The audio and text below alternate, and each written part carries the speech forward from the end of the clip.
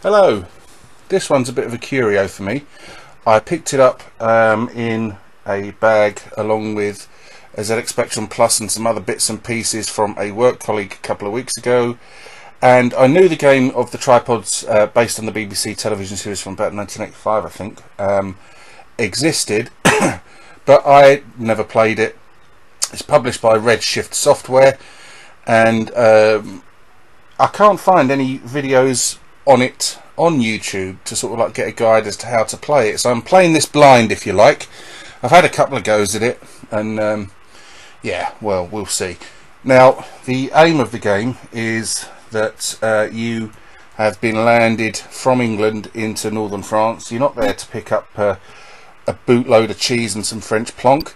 You have got to make your way to the mountains in the southeast of France, where you're to meet up with the free men who help fight against the titular tripods of the title. Now, I'm gonna sort of say this straight up. I don't like this game.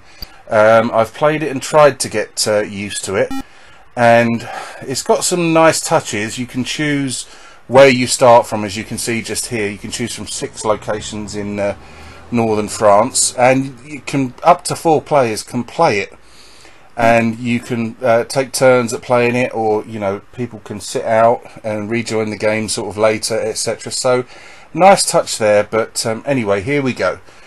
We're in the tripods. As you can see, it's a sort of text adventure style game. Graphics are a bit primitive, although in the Crash review I read they seemed to quite like them.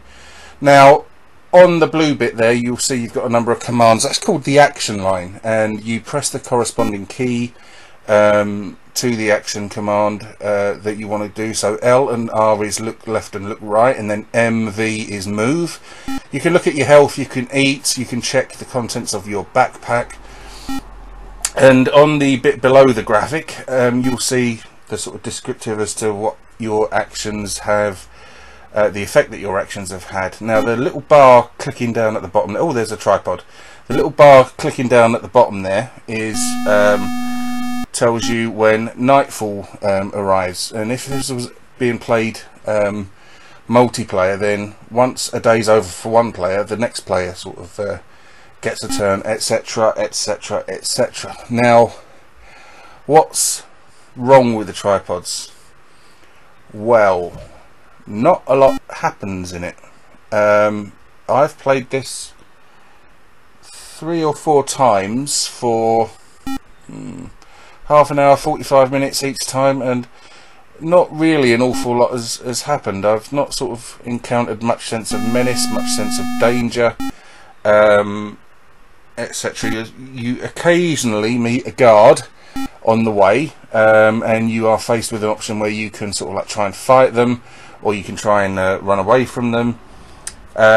You also have a tripod danger meter. If a tripod spots you, it's a bit like the Sentinel, if you remember that game, but just nowhere near as fun.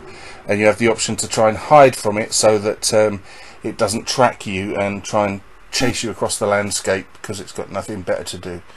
Now, the 4-player mechanic, I suppose that would work quite well, or could work quite well, if there was a few of you around.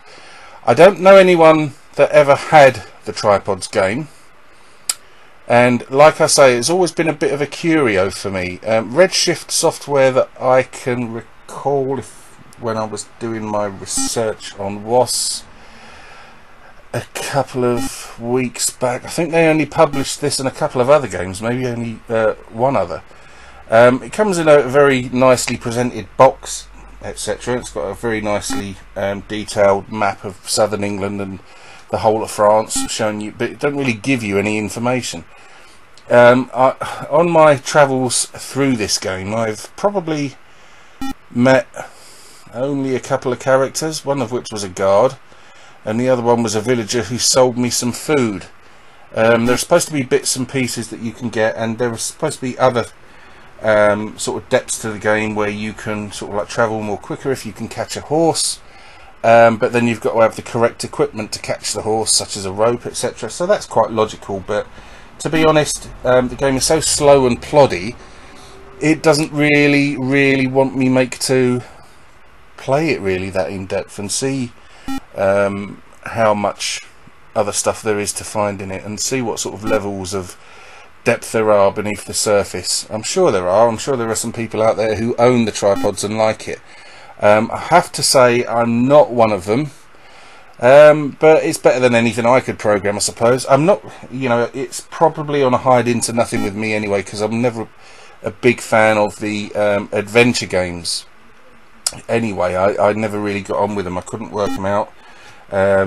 Some people I know obviously love them to bits, but they're not my my genre of choice at all, really. Played one or two. You know, The Hobbit. Everyone's played The Hobbit. You got to play The Hobbit, haven't you?